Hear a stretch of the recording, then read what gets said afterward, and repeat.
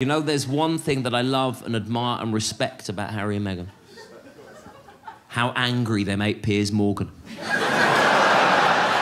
And the Daily Mail. The Daily Mail hate her. Hate her. Don't know why they hate that black woman. You know what I've noticed? The more they hate Meghan, the more they love Kate. It's like Kate can do no wrong. Kate could murder a disabled panda cub. The whole thing caught on camera. Kate just kicking the shit out of this tiny, defenseless, fluffy, 6-month-old, wheelchair-bound cub. Daily Mail front page, caring Kate gets panda to heaven.